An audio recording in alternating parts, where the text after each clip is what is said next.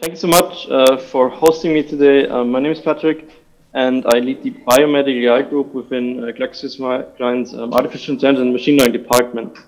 The presentation I brought to you today is called AI-driven target validation in early stage drug discovery, and is a topic near and dear to my heart as it is very impactful potentially for discovering new medicines in the future. And so one of the patients that I wanted to talk about a little bit today is really an exemplary one. I think that shows us potentially what the impact of AI-driven pipelines like the one that I will be bringing to you today can impact. And so Hanafi here is age 52, has chronic obstructive pulmonary disease, COPD, and is facing essentially a chronic inflammatory lung disease that is associated with symptoms such as difficulty breathing, cough, and mucus, and is treated currently as standard of care with once daily triple therapy consisting of an inhaled glucosteroid, a long-acting beta-2 agonist, and a long-acting muscarinic agonist.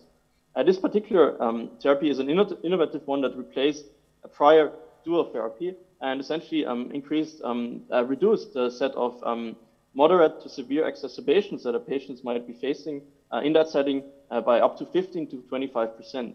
So we're talking about potential treatment escalation, hospitalization, or even mortality events for some of these patients. And so as you can see from this example, new medicine innovation has really profound and lasting impact in terms of the health and well-being of some of these patients that are confronted with these severe diseases. And so it's just one example here, obviously, but millions of people potentially could be affected by developments of these new compounds. And so the topic that I wanted to talk to you about today is how we can bring more of these breakthrough medicines to patients faster using AI and machine learning. And the session today will be 20 minutes long, consisting of 3 different stages. The first one being around the problem of early target validation and why it's such a hard challenge to solve. The second part being about AI-driven target validation and how we can build an engine and a platform for validating and finding the evidence that we need to forwarding the right targets at pace faster than we have in the past. What is the potential impact on the drug discovery pipeline?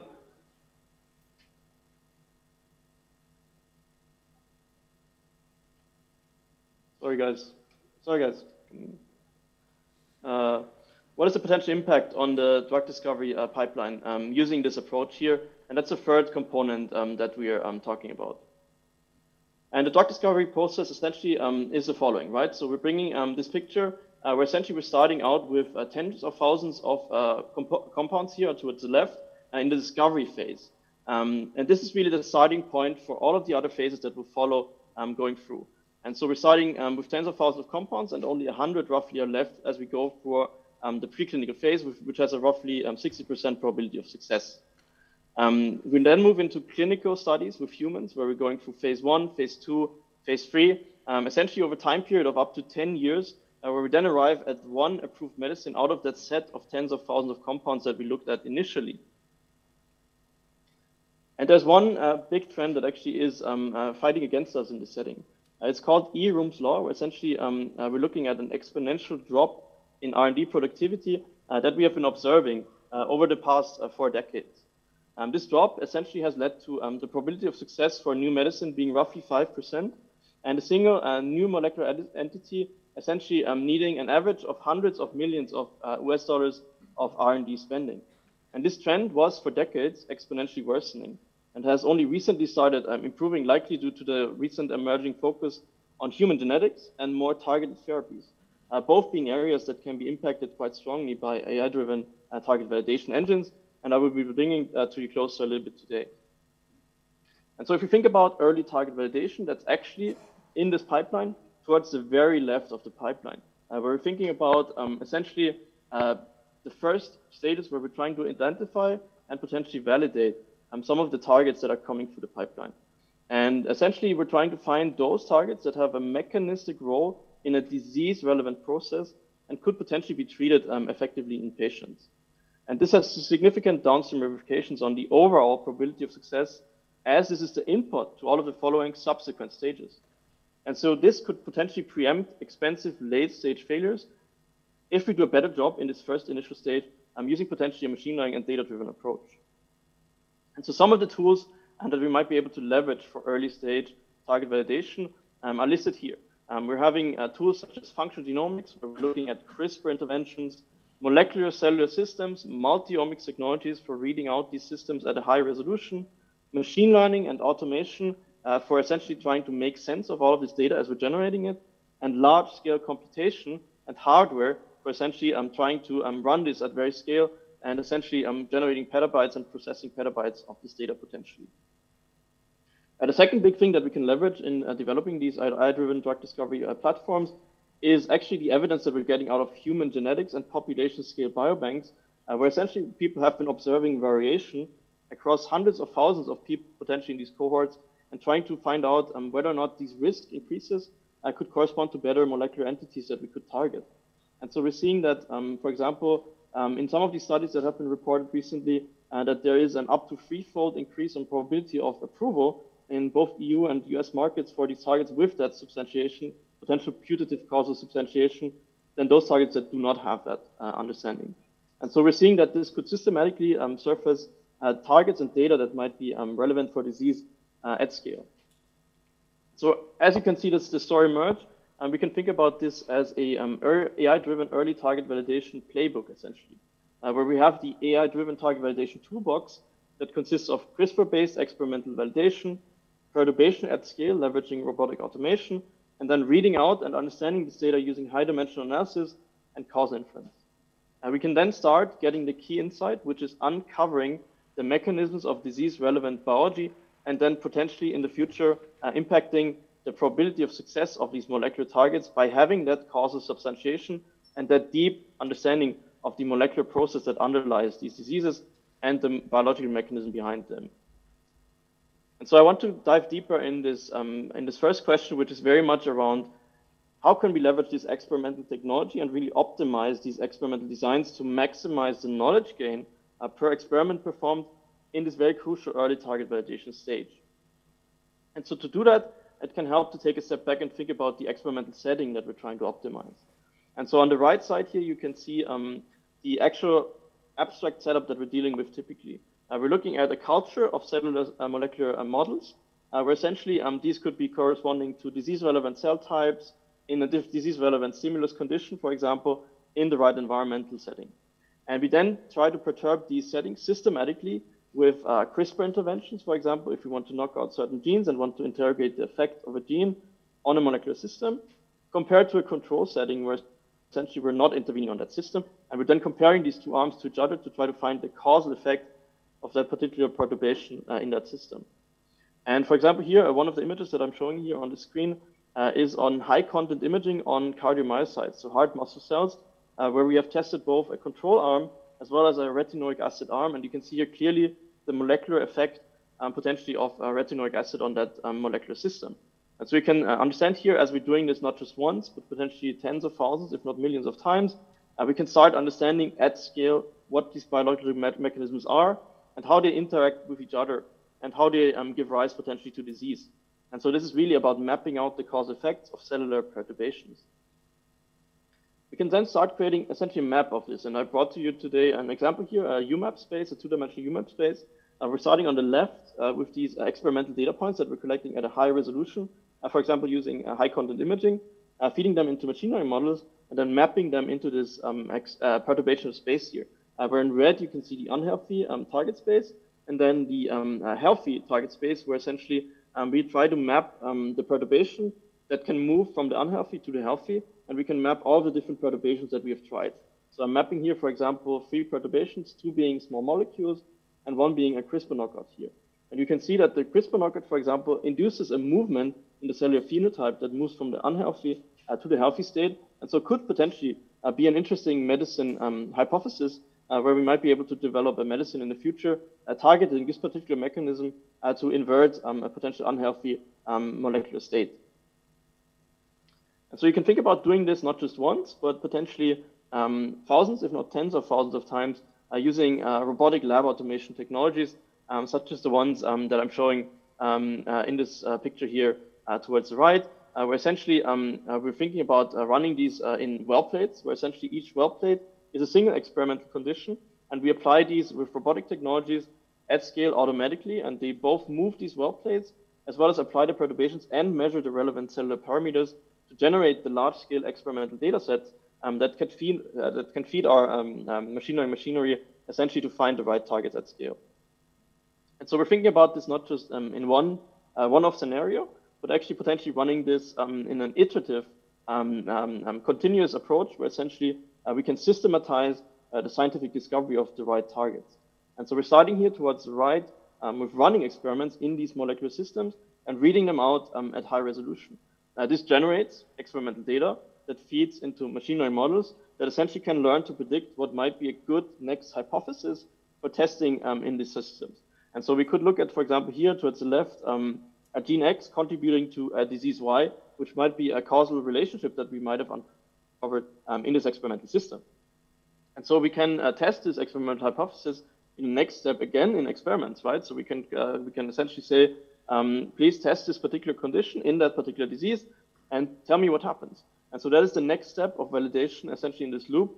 And this is the continuous improvement that we can then achieve potentially by running through this loop multiple times over time. And so we can think about this more systematically, where we start potentially at an initial basic understanding here, drawn in the bottom left, where we don't know a lot about the interactions of the biological system. We don't know all of the components that are interacting even. And as we go through these cycles, we understand and learn a little bit more about the biological context every time as we improve our data generation. And so you can see every time we do a cycle, we actually improve in the y-axis our understanding, and we end up in the end with a high accuracy, high fidelity model of the underlying biology, where we don't only understand the components that interact with each other, but also how we could perturb them to give rise to the right potential molecular phenotype. And so with every experimental iteration, we can ask new questions, get new answers, and generate a rich and high resolution understanding of the underlying disease biology. And so we've actually tested this not just in one experimental system, but across many different screen scenarios, and also many different experimental conditions and configurations that one could think about. And this was work that we've done together with MIT, Oxford, and the KTH in Stockholm. And this is one setting where we essentially try to look at the cross product of the different active learning / reinforcement learning scenarios that might be available in experimental design, where we're varying both the batch sizes, so how many experiments we're performing every single experimental cycle, the biological tasks that we look at, so T-cell proliferation, prediction of IL-2 readouts, etc., and the methods that you can use for actually nominating the next set of experiments to be performed, from random choice down to adversarial methods here, for example. You can also think about changing the types of predictors that you use to predict the potential outcomes of these experiments and the models that you use to do so. And if you look at the cross product of all of these things, we tested something on the order of magnitude of 1,000 different conditions, using a total of 20,000 CPU hours in 5 random seeds each, essentially. And the results of that you can see on this particular slide here, where essentially on the y-axis, we see the number of targets that we have discovered that might move the phenotype of interest to a very large degree. So essentially, the genes and targets that move a potential molecular marker markedly more than other genes, and might be potentially good targets for medicine development in the future.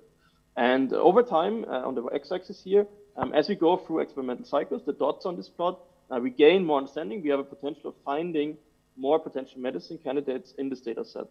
And we're testing here different scenarios, right? So we're simulating what would happen if we applied different strategies for selecting these genes in this data set. And we're starting with the different colors, the different methods indicated here. And we're seeing here in blue and green towards the bottom, the naive exploration approach, right? So we're doing a random exploration where we're just selecting out of the pool of available experiments at random any that we could use. And this leads at the end towards a discovery of roughly 4% of the total pool of available discoverable markers of interest. If we then look at an optimized exploration here, where we're potentially looking at employing these active learning or reinforcement learning methodologies based on machine learning models that we've trained on this data, we can potentially find up to 16% of that pool at the same amount of time, right? So we're using the same amount of experimental resources to essentially make more potential medicine candidates available to further pipeline progress potentially. So this is just one example, but this second example here, for example, in natural killer cells, shows that this actually generalizes potentially to new biological scenarios.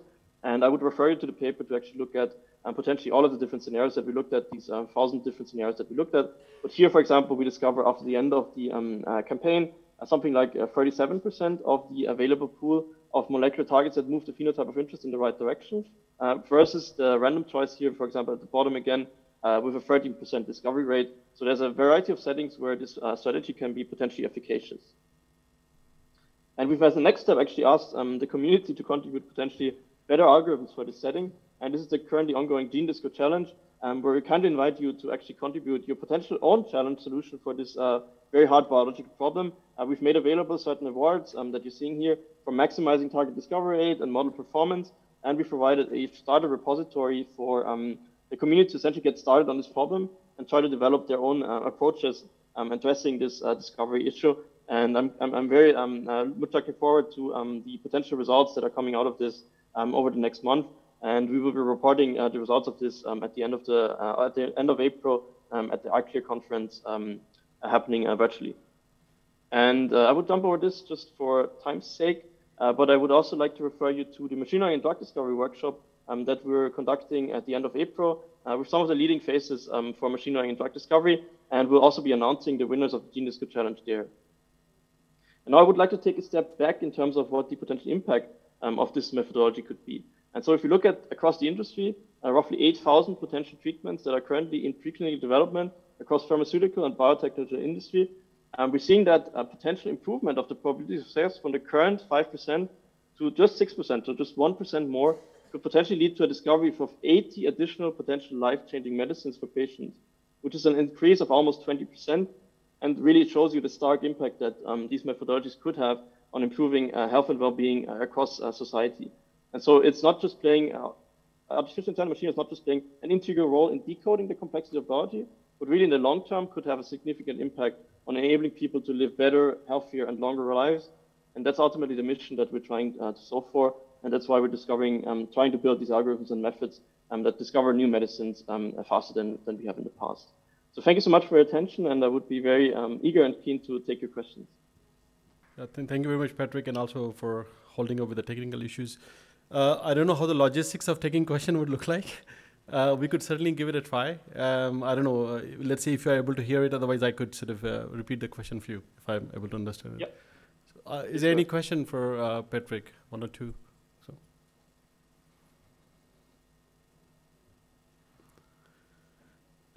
So yeah, Patrick, really thankful for your time. And if you are on the app, on the event app, I suggest people could sort of engage with you and sort of take the conversation offline. Thank you so much, and yeah, look forward to speaking again.